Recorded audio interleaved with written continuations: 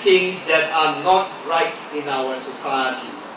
The Internal Security Act has caused much pain and suffering, and only history will tell how many innocents were put away. As a president with custodial powers over the reserves, I intend to encourage the government to do more and utilize it to invest it for the benefit of the people. I shall also examine more closely the appointments to government bodies, statutory bodies, and government-linked companies.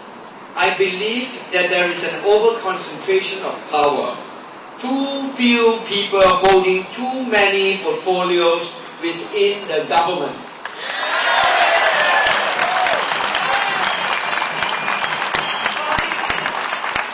As a result, we find the same individuals occupying many different board memberships. This is not good for Singapore, as it does not allow the younger aspirants a chance to develop their skills, acumen, and exposure for higher office. The President should look into casting the net further and asking whether the various proposals for appointments are as thorough and robust as they should be.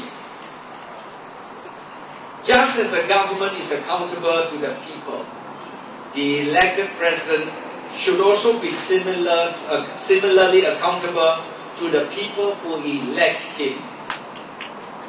However, up to now, there is not a single annual report detailing what the President has done over the past 12 years.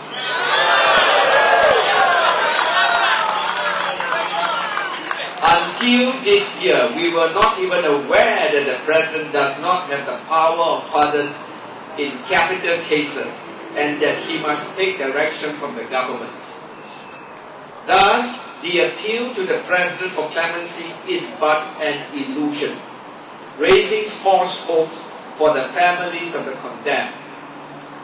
I intend to introduce greater transparency into the working of the presidency by issuing an annual report to the people, detailing all the custodial, ceremonial, diplomatic, and social political functions that he has performed during the year. Let me share with you some of my beliefs. In times of economic uncertainty, we must look within Singapore. We cannot count on multinational corporations or these two casinos. We must look to ourselves, our own people, our own talents. I want to build up our young, encourage the government to provide preschool education for all Singaporeans, but not the type of education that is about tests and scoring the highest marks.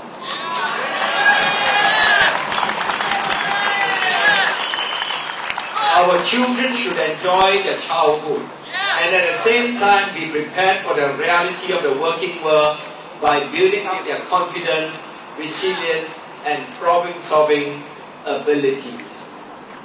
I want to build up our youth, make university education much more accessible, and beyond that, allow them their dreams and aspirations, fund grants that enable them to create and innovate.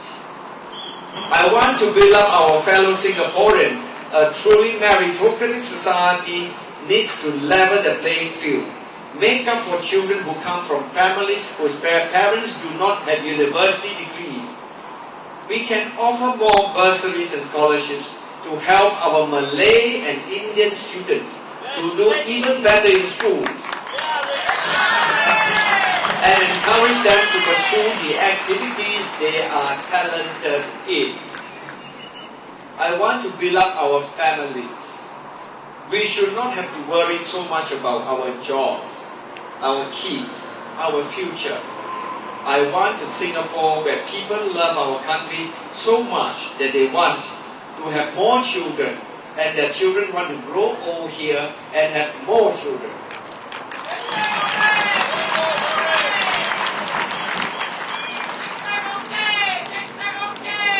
I want to build up our homegrown businesses. The government-linked companies are too huge and starve out Singaporean small and medium-sized enterprises, stifling the growth of our own talent and limiting the potential for the growth of robust and resilient homegrown industries. The business of government is not to do business.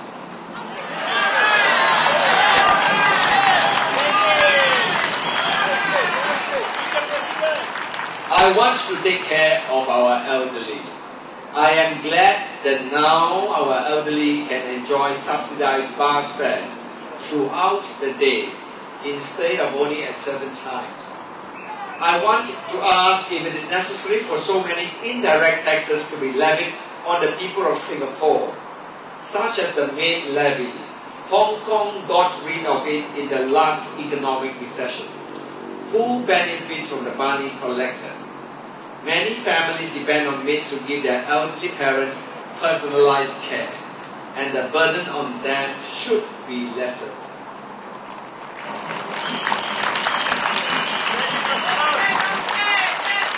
I want to take care of those who need help. The handicapped, the homeless, the learning disabled. We cannot be a society that leaves our own people behind in the pursuit of material gains that are never enough. These are my beliefs. This is the Singapore I want to see. I am sharing with you what is in my heart for Singapore.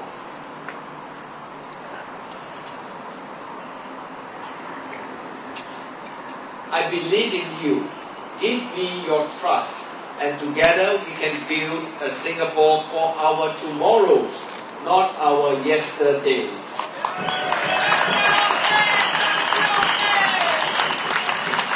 In order to achieve these goals, Singapore needs an independent president to do his job, and to do it well. Merdeka! My fellow Singaporeans, very soon you will be going to the polling booth on August 27 to vote in a new president. This is the first real contest in 18 years. I am honored to stand before you today asking for your vote. The PEC has certified me as a candidate of integrity, good character and reputation. It also certified me that as having such experience and ability in financial affairs that I can effectively carry out the functions and duties of the President.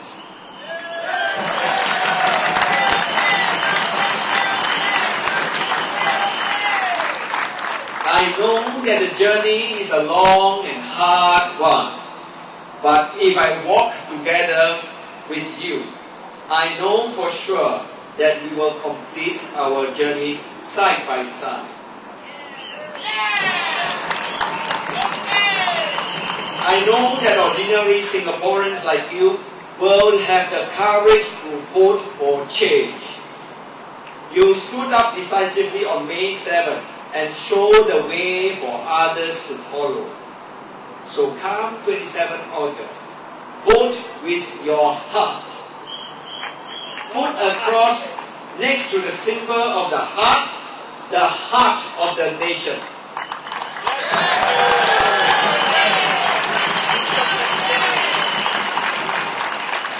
And if you choose me to be your next president, we shall walk hand in hand, heart to heart, to the door of Istana, and together we can claim Singapore as the nation we love, as we share and celebrate our new beginning.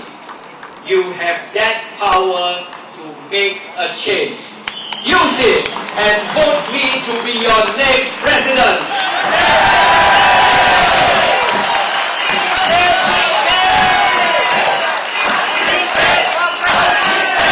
Thank you and good night. Thank you, Mr. Kong. Well, ladies and gentlemen, the show is not over yet. I told you about the redeeming pit, okay?